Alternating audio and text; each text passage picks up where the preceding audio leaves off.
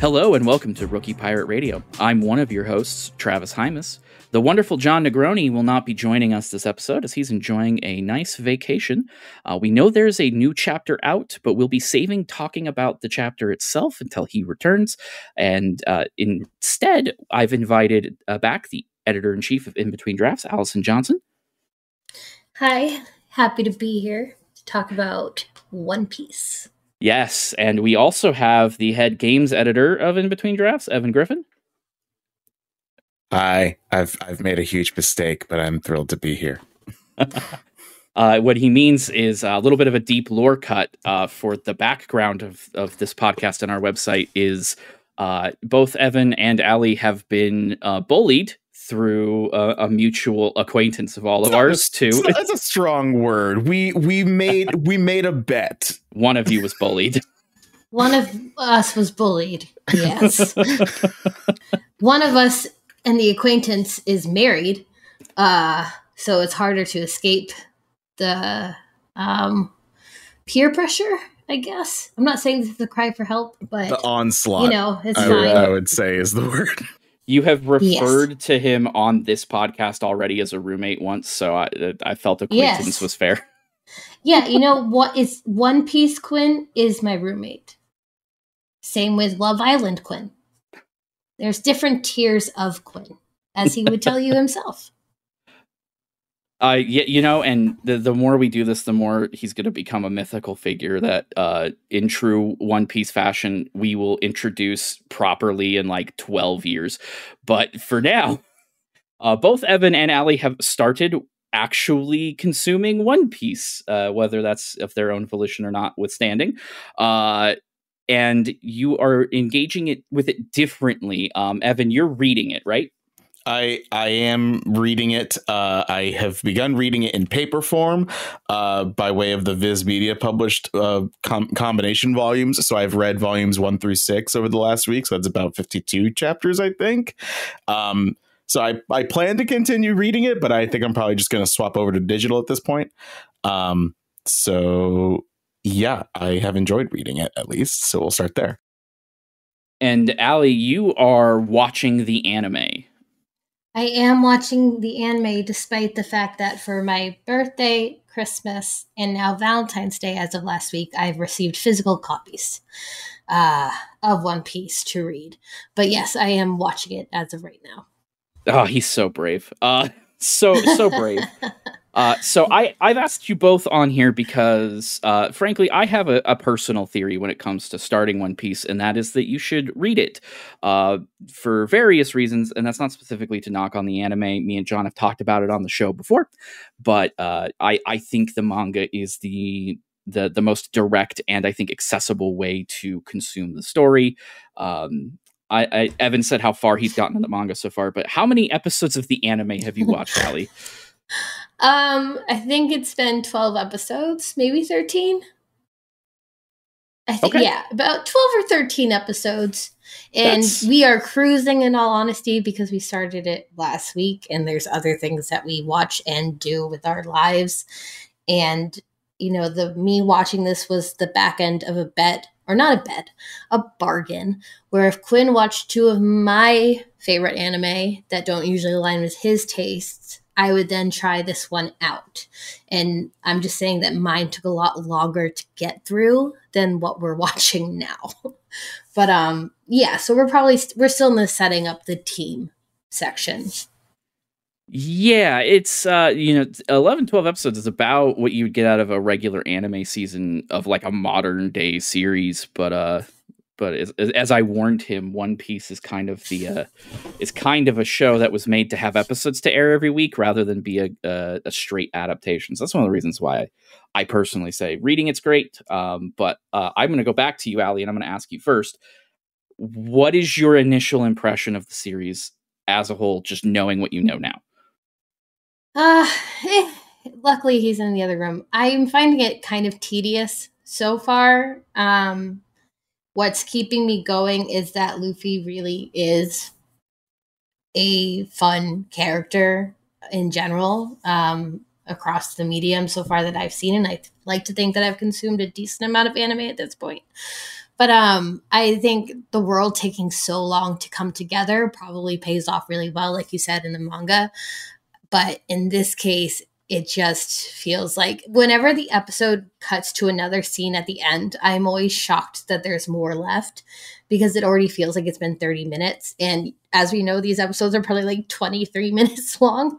But it's fine. I keep waiting for the hook that everybody else seems to experience with it, because it's not like I go into this hoping I hate something. Like, I actually go into most things hoping I love it. But in this case, it's just taking some time. So for a little bit of context there, I did a quick check of the episodes you're on. It looks like you just met Usopp. Does that sound about right? Yep, and he's just heard the plan where, the hidden pirate is going to be trying to kill the girl, and that definitely kind of increased the tension of the series, of which so far there's been not much. But so I've just met him, was shocked when he was called kid, because I was like, that is the oldest animated teenager I've ever seen. And I watch sports anime. But I think, so that's where I am. And I'm hoping I like it more in 10 episodes. Okay. And Evan, I'm going to ask you the same question. How do you feel about the series as a whole right now?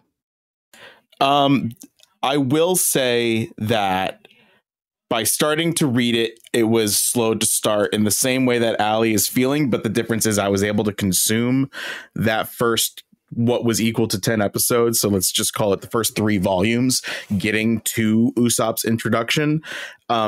It takes a little bit of setting up, because he's already like the 4th main character that you're getting introduced to.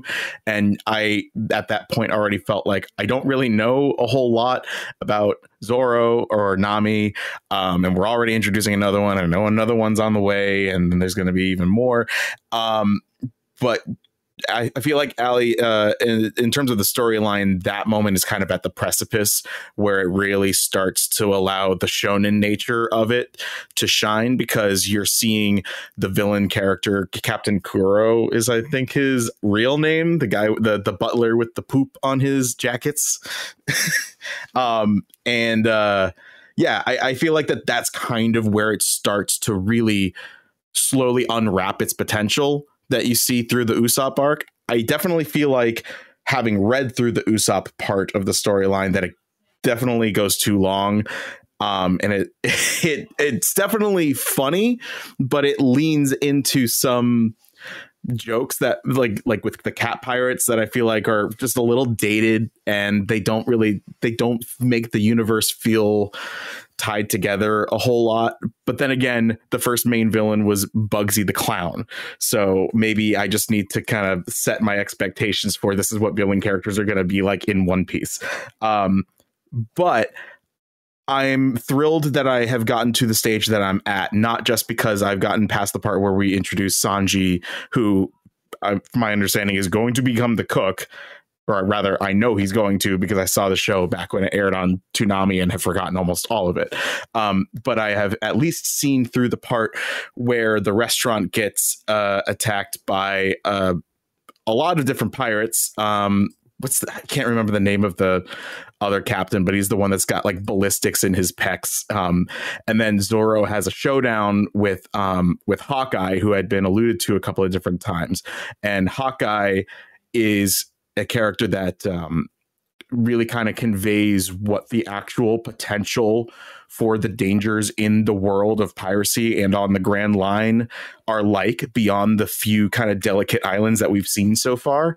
So I'm at the moment where I'm like, okay, I can see where this is setting things up, and I'm actually excited to kind of see where it goes. I just don't want to read so much so fast that I burn out on it.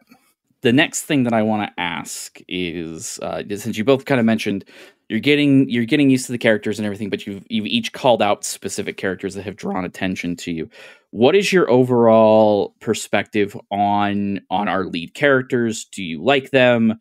Or are they kind of thin? Where do you stand in regards to following their story? Again, I love Luffy so far because I feel like right out of the gate, he was so defined with a very like rich character, both in the voice actor who does a tremendous job, but also how he's written and animated. And it just feels like you get his essence through how he's drawn. And that's a lot of fun. Zoro and Nami, for example, don't ring as true to me just because it seems like they're more fitting into either archetype type characters or they're just characters that exist with Luffy but have offered very little in terms of their own storyline or personality.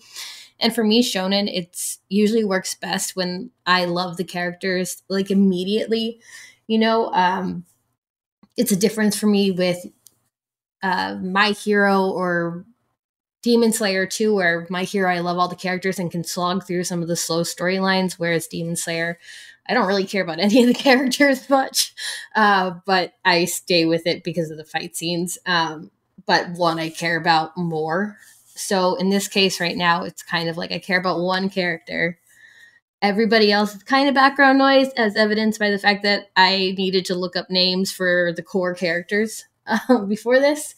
But I'm hopeful. I want it to change and to be better for me as a viewer, but I feel like with people like you or John or Quinn in this case, it was instant. It seems like the love for it.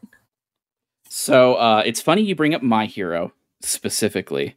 And I love this little fun bit of trivia. So I'm going to drop it here. Horikoshi has actually been featured in a One Piece volume from like years and years and years ago, because in the manga, and Evan, you'll see this too.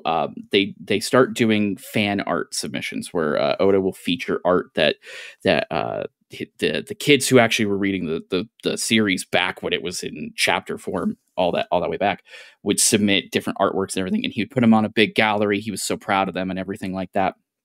And then 15 years or so later, he had to pull one of those old artworks out and republish it because the kid who submitted it launched My Hero Academia that week in Shonen Jump. I think I actually knew that, and it's what always shocks me is when I look up the creator of My Hero being essentially our age, and it does kind of inform, or it speaks to what informs his storytelling. And I didn't mean to even compare the two. It was more my personal relationship with characters, but I do think that's a really funny anecdote. Yeah, because I discussed doing this episode with my spouse last night. I was like, oh, this is what we're going to do. And I even straight up said, like, I guarantee you Allie is going to like Luffy the most because she likes Deku the most. Oh, no. I mean, yes, I do. There's a type of protagonist that I am definitely drawn to. But yeah, so you weren't wrong. I do really like him, and again, the voice actor cracks me up. She is a legend, truly. That she still sounds more or less the same now as way back in 1999. It's nuts. Voice actors are crazy talented. Evan, what about you? What do you have a favorite character yet? Oh, it's obviously Luffy. Luffy is the one of the best main characters that you can get, and it's not like the things that I like about him are any different than you would get out of Deku or Naruto even, but it's still the kind of thing that I really like about a main character, where he is so passionate about his main goal that he uses it as a way to take other people who are really having a hard time in their lives, like God, what's the kid like on that first chapter after the prologue, You're thinking Cody. of Kobe? Kobe. Yeah, even just Kobe, the way he impacts Kobe and Zoro, he just has this ability to use his own goal as a way to elevate what everybody else wants out of their own lives. And it's sometimes it kind of like got to me, not gonna lie. Like there was a second where I got kind of verklempt, where I'm like, damn, like he really just wants people to happily do the things that care the most to them. And that's a great main character. That, and he is just such a not an idiot, but he is an idiot. He's just one of those like lovable himbos that you get in that kind of medium, and he will absolutely dive into a problem head first, often with his neck elongated. And he just has a lot of physical comedy that really works for at least this early stage. And I'm sure that we'll see more creative things done with his gum powers. But that's what I like about it, is not just the way that he inspires characters, but the way that the physical comedy is animated, and the way that his Oda draws his like facial expression is just really endearing. So that's really fun. The other characters, I can definitely see where Ally is coming from. I don't quite see them so much as white noise, but that's just kind of because I'm like taking the time to like read through what their speech bubbles are and kind of piece together like how it's informing their character a bit. But like the only thing that's really kind of propelling me through like seeing what's going to happen is, how does Luffy get his crew? Like, how do we get Luffy to his goal? That makes sense. One thing too, because I know, for example, that we probably have some folks listening that are actively vibrating right now. So I do want to point out a couple of things. I'm not going to correct anybody. Vibrating while lurking behind me reading it at one point. So I have experienced this in person, and I'm sorry that I don't know the things that I don't already know. Let me just say first that it doesn't matter, because I'm still enjoying it and understanding what the story is throwing at me already anyway. And if there's background characters or whatever that are important later on, that's Doflamingo. Fine. I'll deal with it later. Evan, what if Travis wasn't going to say anything about that? You are our first swear word on this. Sorry, you can censor it. I don't even do that. Well done. No, what I was going to say is it's worth pointing out, just for the audience, that a part of why I think the manga and anime division is so different is that the story is not ordered in the same way. So there are things, Evan, that you have seen in the manga that will be later episodes for Ally. Yeah. In fact, Kobe is the first thing that you see in the anime, and then you get Luffy's origin story. Then you get Shanks afterwards. Yeah. Yes. Oh, okay. So, and that's just a loose example for right now. So when Ally says something like, Zoro feels like background noise, well, you haven't had the Zoro flashback yet, which sounds like a correction, but no, like literally it has not come up yet. So, that's like one of the first things that I had to read about him was that little flashback. Yeah, so there are some choices made in the production schedule that change that up a little bit. The general direction is fine, and it gets less like that once you get through the initial first few arcs. But it's definitely something that happens. So that's for the vibrators in the audience. Yes, we know it's a little bit out of order and everything. But this is the series as it presents itself at its beginning, and I've never heard a One Piece fan say not to, don't read East Blue, for example, because it's slow. It's like skipping JoJo parts. It's a very contentious thing among the community. I will say though, Travis, that your incentive at first was to tell Quinn to have me watch just the first movie to try to speed my way through the drudgery. It seems like of the first couple stories. So do you suggest that to people who want to jump into the anime but don't want to get stalled? So not necessarily the first movie, because they've been making One Piece movies for a while, but or OVA or something, whatever it was. They made an OVA. It's called Episode of East Blue, and what it is is it's a more modernized telling of the first saga of One Piece, which is the first several arcs kind of condensed into one. Kind of like how the Gundam movies do. Yes, that's a good way of thinking about it. It's condensed. It condenses the whole thing down into an hour and a half or so, maybe a little bit less. And that is what I recommended because, again, I have hot takes about the anime, most of which are just, examples of the times. Again, they had to do things out of order. They arranged it in such a way to meet production schedules and things like that. So that changes the way that you're going to experience some of the story. And I think you can see that just in a little bit of this conversation. The episode of East Blue, it is something that I would recommend to somebody going in completely blind who isn't willing to be in there for the long haul. Just because if you want to see what excites people, and this, I'm going to try to answer this in a way that isn't like super spoilery or anything. But there is a moment in the first saga of One Piece, and neither of you are there yet. But there is a moment where it goes from pretty decent kind of fun little manga to, oh, this is actually about something. This is actually going to do something. It's that big moment. A comparison point might be the Zabuza and Haku fight in Naruto, where we went from kind of setup to, oh, we're upping the ante, we're upping the stakes. We're just kind of changing tone a little bit to make a point, that kind of thing. There is a moment that comes in this first saga, and so that OVA more or less kind of builds itself around that moment. So I think it's a good introduction if you're going in completely blind. Of course, fans will tell you, oh, well, you're going to miss this, you're going to miss this, and it's all set up for yada, yada, yada. That doesn't say that you can't go back. There's nothing to stop you from going back. I will always be a shill for the Shonen Jump app. It's $3 a month. You can go back and read as much One Piece as your heart desires at any time. But it's one of those things where it's tough because you love a thing, right? You don't want to necessarily criticize the thing that you love. But I do have to acknowledge, the beginning parts of a 90s shonen manga are just kind of different than today. That's just a reality of the situation. I would also like to add, as somebody who reviews things decently regularly, life is short, shows are long.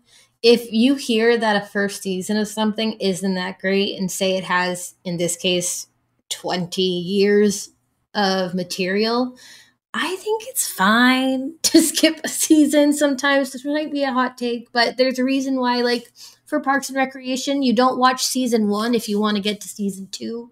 You just start with season 2 when you know Sanji got good. But I understand that a lot of people will disagree with me. But as somebody who is a pretty, I consume a lot of media in my life, and I just think that sometimes if you need to cut a corner to get to the stuff that is the most worthwhile, especially in a show that is 20 seasons deep, I think it's okay. But I have a similar feeling on that, Allie, because truth be told, like when Travis and I we were talking about making me read One Piece and getting you and I on a podcast to talk about One Piece like for well over a year ago, before I even moved, honestly. And it's this, I have the same angle as Allie, where it's never that I doubted One Piece was good. It was because it was more, I have so many other things to consume in terms of media that I want to consume. And I had been out of the loop on anime for so long, like in the year that it took from us having that initial conversation to me actually taking the plunge into the East Blue. I had finished the original Cowboy Bebop series and the movie because I had never finished those. I had watched like all the works by Masaki Yuasa. I had seen Kill la Kill. I had seen like I caught up on My Hero Academia in its entirety. And in the amount of time that it took me this past week to blow through East Blue, for the first 6 volumes of East Blue, and I enjoyed them, I could have caught up completely with Kaiju number 8, which is a great manga, but I haven't, I've only just barely started it. But I do at least want to give credit to the fact that even though it's an older format and it's kind of hard to get into, but the second I clicked with it, I just started cruising, and I have to commend it for that. But it is also just one of those things where how do you get your foot in the door? And if it's taking a 90-minute OVA to get people interested in it, and then you really love it, you can always just go back. That's totally fine to do. I'm curious also, Travis, if this isn't derailing too much, and just tell me to shut up if I am. But with John, like, I know me and him have similar book tastes with fantasy. Like, we both love the Wheel of Time series, which are dense fantasy stories. You know, they're 12, 14 books long. There's different characters added every single book. The lore is expansive, and again, it's just dense is the best word for me. It's why I'm kind of slow to recommend it to people, because it's an older fantasy series, and it also has that density to story. So do you think recommending One Piece, like, do you recommend it to everybody, or do you recommend it to very specific type of fans who engage with a certain either amount of things or have a certain taste for certain animes already? Or is it like a no, everybody will enjoy this?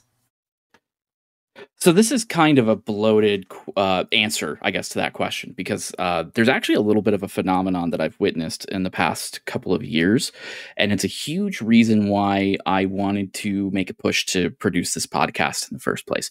A lot of people who are big Wheel of Time and fantasy fans used the pandemic to read One Piece.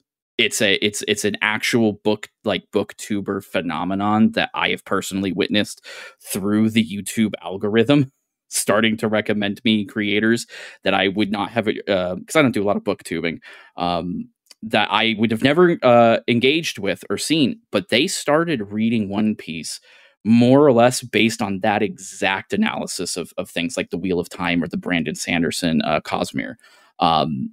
Just folks who would have never engaged with manga as a genre. They've never touched it. They never watched anime as a kid, anything like that. They were big book nerds. They were reading Aragon, all those things. And people are like, just give it a try. Just give it a try. And they've become One Piece content creators now.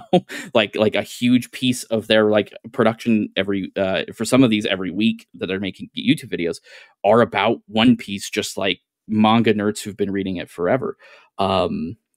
So I actually do compare it a lot to those big, rich, in-depth fantasies, because it does a whole lot of that. Again, it's a big grand scheme kind of thing where fans, probably even listening to this right now, are like hearing you guys say these very early on things, and they've heard it 100 times, and they're thinking and they're screaming, hey, you trust us. You just got to get to X island. You just got to get to this. But the reality is that you have to start somewhere. So when it comes to recommending it, that's again why I cut straight to the you should just read it. Because what is a couple of episodes of an anime is one chapter in the manga. You can know pretty much right out of the gate if it's going to be something for you within the first few chapters of the manga. And I do generally recommend it to most people, because you're right. Hearing, there's 1,074 episodes of the anime is a lot. And it's worth noting, you do not nor should not watch all of it. A lot of it is filler. A lot of it is just filling a schedule. Some of it's even dragged out. You can skip entire battle episodes and not miss that much because they have to meet a broadcast schedule. Whereas the manga doesn't have to do that. And in fact, most of the time, the biggest problem that people reading One Piece that are caught up have is that Eiichiro Oda is a human and needs to take a break every once in a while. So he's been pacing chapters to reach certain high points and like to be continued moments to coalesce with those breaks that he takes, so that we have more time to just sit and think about the stuff that he's just dropped on us. And it's very clever to see him incorporate those breaks into the structure. But it can be a lot. It can be a lot to take on. But nobody that I've recommended it to over the years has ever come away hating it, ever. They may not be into it because they just can't dedicate the time, like you mentioned, or there are certain characters who come in and out of the story, and while they're out of the story, you're not engaged with it. That happens for people too. my spouse would be an example of that. I keep her appraised of what's going on until certain characters come back to the story, then she'll come back and read it. So that happens all the time. But I've never had somebody come back and say this was the worst thing I've ever consumed. I think there is a genuine quality here that just appeals to a lot of people, just either from a humor standpoint or an adventure standpoint. Once you figure out, I think we're in an age where like pretty much anybody can handle a big universe with continuity and rules and stuff. The fact that anime is such a big deal right now, those are all factors that I think are leading to people wanting to engage with the series more than they did, 15 years ago when 4Kids was butchering the anime and it wasn't airing on Toonami like the other shows were. And so like a whole generation just didn't engage with it too much because they thought it was the goofy one that 4Kids censored a bunch of. That's a really long answer to that question, but the long and short of it is I will tell everybody to give it a try.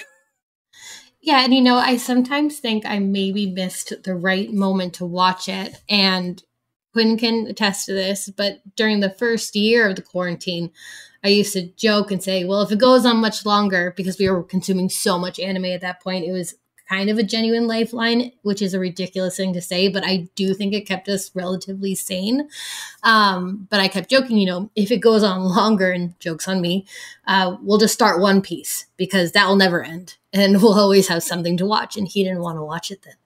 But so I do wonder if I'd started watching it kind of when I had that abundance of time, if maybe I would have sunk into it more.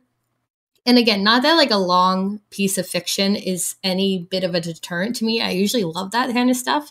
But in this case, just because I know what Evan is reading is different to what I'm watching, it makes it kind of a slower process. Would you be interested in switching over? No, like hearing us talk about it?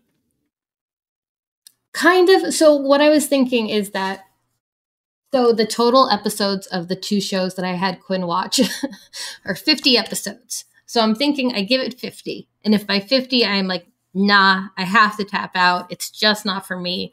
I might try reading it a little bit just to see if I have a different experience. But I am more interested. I just don't read a lot of manga, in all honesty. And if I do, I kind of gravitate towards like I want to read some of the rom-coms. I want to read the slice of life. For me, I think the action or the shonen ones, I do love seeing visualized because I'm such a sucker for that style of animation. But I might give it a try just because, again, it's a classic or it's a modern classic for a reason. But I think that is my benchmark right now is I'm going to get to 50 episodes. And if it's not working, I'll give it a couple volumes, chapters, and try my best to love what he loves and love what all of you love. But yeah. But maybe. If I can insert as well, because I also had not been reading manga a lot. Like I would pick up the shonen magazines back in the day. Maybe I would skim through the One Piece chapters and have no idea what was going on, but I was reading it for like Naruto back then. Truth be told, like the reason that Quinn and myself got into manga again was because of Chainsaw Man. I even just read like the last week's chapter this morning, and this wouldn't even be possible, like this moment of us recording here, if it weren't for Chainsaw Man being such an engaging book for us to really sink our teeth into. And then Quinn was just like jonesing for more, and that's really the moment that he really dove into One Piece. And I think there's something to be said for that, like in terms of taking the plunge into manga, because I've been reading a broader variety of it. Like I've started to read the Shibuya arc of like Jujutsu Kaisen. I picked up My Love Story, which I adore. Like there's so much fantastic manga to read, and it's just kind of funny. Like I mentioned, like I started Kaiju number 8 as well. That like I do want to keep trucking along on One Piece, and I couldn't possibly imagine watching it. I might like go back and check out what the OVA looks like once I know what like the references are going to be.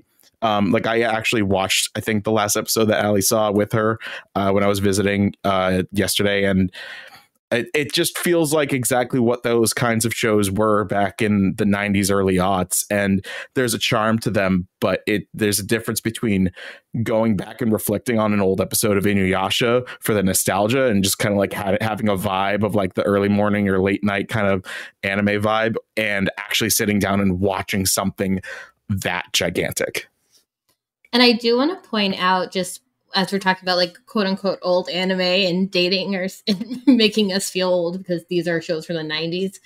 I mean, we are 90s kids, but there are 90s anime that I adore and are some of my favorites. Like, obviously I enjoy Cowboy Bebop, but like, you know, Evangelion's one of my favorite series, pieces of media. The 20 to 26 episode ones. Yeah. No, oh, sure. But yeah, so that's what I'm saying. But I just want to make sure it's clear that we're not like, boo, old anime. It's more like this one in particular. Oh, no, starting. Of course not. Yeah, no. But yeah, I kind of agree about, you know, maybe jumping ship and reading it and then kind of visiting some of the bigger moments. And it's not like I haven't already been shown some of the bigger moments, because my roommate, as we mentioned, can't stop himself from watching the scenes that he wants to see after he's read them. So I've seen some of the bigger things that happen. I am, you know, suitably spoiled in a lot of the crazier sequences. I'm also suitably spoiled. I've been told how often that Luffy accidentally goes to sleep and everybody else has to solve a problem. Oh, I have actual things that I don't think you've been spoiled of that would maybe upset you, the people listening, to know that I know. I think Travis knows, but yeah. So I do know, and fine. it has upset us as a fan base for 500 chapters. I'm sure it has.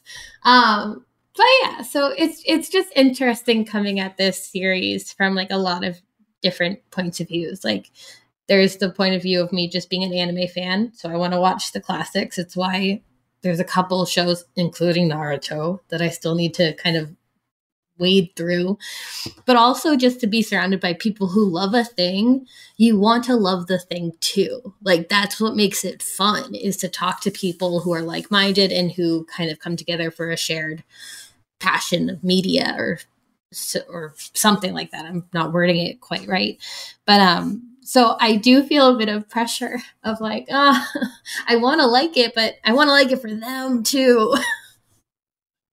I totally get that. That's a part of why I thought this little round table was such an interesting idea, because I don't want to come at this with you guys till I be like, you just don't understand, or be really pushy about it. Because you know, I've been a One Piece fan since I was a kid. So I've had a lot of time to acclimate to the desire to push this down everyone's throat all the time. And it does happen. It's a phenomenon. I don't know how familiar you are with Twitch streamers, Allie, but big Twitch politics streamer Hassan Piker has very aggressively pushed back against watching One Piece for a long time with his audience. They would try to get him to watch it, and he'd be like, "No, you guys sound like Christians." Calm down. So I was going to ask about that. I didn't know that about Hassan, and that absolutely sounds like a Hassan thing to do. But it does sometimes feel a little culty. It does. It does. And the most hilarious part of it is he finally caved one night when he was bored, started watching it. He has only been watching it, like Allie has, just in the order as it presents itself, skipping filler. And a few weeks ago, he did it. He did the thing. Somebody raided into his channel, and he started justifying the One Piece conversation to all of these new audience members that came in real time, and then had to stop and go, "Oh no, I've become the guy who doesn't shut up about One Piece." This is how it happens, and that is in fact how it happens. So being able to give you guys a space to process that away from that is, I think, helpful. I recently experienced a much more diluted version of that by being converted to the Church of Beastars, because I used to have the same reaction that everybody else did. Yeah. It's God Usopp. great. Sorry. It's really good. And now I'm on the other side where I'm seeing people have the same resistance that I did, where it's like, I don't want to watch the furry show. It's so much more than that, though. And I can totally see that happening when I get far enough down into One Piece. And truthfully, I mean, Travis, I've been doing stuff like that with stuff that since I was a kid. Like Legend of Zelda is a religion. I mean, they're basically on the precipice of being one. So, yeah. Yeah, I think it's just the nature of fandom a little bit too, is like Ali was saying, you want people to love the things that you love because you love them and you care so much about them. You want to share them with people. And that's a great thing, whether it's One Piece or anything else. I think it's a natural inclination to want to share the things that give you joy. And I think that's good, even if we could stand to be a little bit more normal about it. Yeah, but also, like, sometimes you have a friend who lives nearby, say, like, Evan, and he comes over, and he has to watch what we love. And through that, he ends up loving it, too. And I know about volleyball now. I know, and I can tell you want to quit that one, and my 2 gremlin roommates won't allow it. I did not say that. I know you didn't say it. I said, I can tell it is not. You are being very polite when you are over, it feels like, is my point. But yeah, no, I do. I really agree about just loving things with people. It's great. Well, and Ali, you said you're going to give it about 50 episodes. I'm doing some math here. So subtracting filler, that will take you to the end of the East Blue Saga. So that will be the first whole portion of One Piece. So I think I'm being fair. Yeah, I think you're being more fair. Notably, just as a little bit of a wink, wink, nudge, nudge. I was expecting it to be way more episodes than that. That's with subtracting filler, to be clear. That's why. Which I do have a list that I've provided Quinn to make sure you don't have to go through filler, Ali. But I wrote that when we were originally creating this podcast. Also, just a little bit of a wink, wink there. That is also where I predict the Netflix live action series will go. Before its first season is up, based on characters that they've cast and stuff. In 12 episodes? Just to give you an idea of how much the anime drags its feet, yes, that's actually what I believe. But also, is the live action going to be an hour-long episode for each episode? Because that can take... That's, like 4 episodes of the anime. Yeah. So I think it's not that unreasonable. No, I think it's perfectly reasonable. And Evan, I say all that to say, you've implied that you're going to keep reading it. Are you at a place where you're sufficiently hooked, or is this you're going to give it a few more? I don't like how the volume setups kind of leave off on like cliffhangers. Like the last page I saw was Sanji kicking a fish, and I'm like, okay, what's happening now? And I don't know how many more chapters I have left of East Blue, but I definitely at least plan to have finished East Blue. And I mean, if I keep going from there, maybe I'll just go a little slower. But I'm enjoying it, so I will keep reading it. I'll just probably just add it to my rotation instead of just plowing through. Very cool. Very cool. Now, I'm going to ask one final question. If you each were to give a small review, just as a whole, like a review score of sorts to what you've consumed so far, what would you assign it? And you can be honest. You can be totally honest. You can't hurt my feelings. Evan, you go first.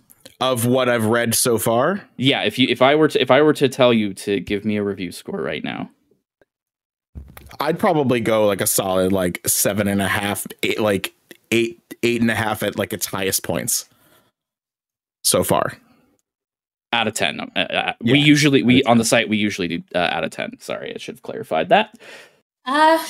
I think that sounds fair. For me personally, I'd probably give it a 7 out of 10 and have it front loaded with the fact that I'm reading it based on the fact that I know the quality is there, but if I'm injecting a bit of a personal preference, that's what docks the points. But in terms of just like artistry and storytelling capabilities, like clearly it's good. It's just not necessarily it's not grabbing my attention the way it's grabbed others, I guess. I would be curious, Allie, like if you were to next time you watch like the next like 3 to 4 episodes, I'd be curious like where you're at, because you'll be like in the middle of where that Usopp storyline introduction really kind of starts to hit its stride.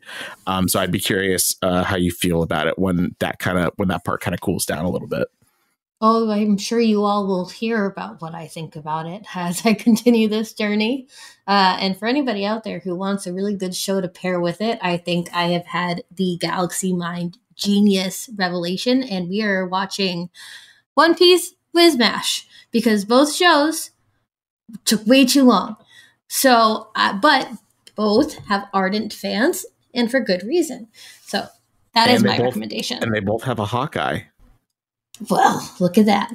That I laughed. I'm on mute, right? I was on mute, but I laughed extremely hard at that little wine and cheese pairing that you just presented. It is genuinely, I think, a perfect pairing, especially as we've watched them back to back. It's like how Quinn and I started watching Lost and Twin Peaks together, and we do this because like he's watched one and I've watched the other, and it's our marital contract to meet in the middle. So mine is, you never seen MASH? Fine, we're gonna watch a story about a war that took longer to tell the story than the war took to end. And we're going to watch the longest anime ever. You know, whatever works. I mean, when you get a little bit farther, I might have a chat with you about that little pairing a little bit more, themes and whatnot. But I do want to thank both of you, Allie and Evan, for joining us on this episode. To the listeners, really quick, I'm curious how you feel about what is the best way to engage with One Piece to get started. Are you an anime purist and couldn't stand for my slander, or do you also tell everybody to sign up for the Shonen Jump app anytime you get the opportunity? Please feel free to join the In Between Drafts Discord. We have a One Piece spoilers channel for those of you who are listening to our chapter recaps, and also a general channel so that we don't ruin the fun for everyone else. And I would love to hear your thoughts. Otherwise, we will be back soon as John returns with chapter reviews again. And if you guys really liked hearing Allie and Evan's thoughts on this, let us know as well, and we may do another check-in when we get to the end of East Blue for these two. Other than that, I've been Travis Hymas for Rookie Pirate Radio. Thank you for listening.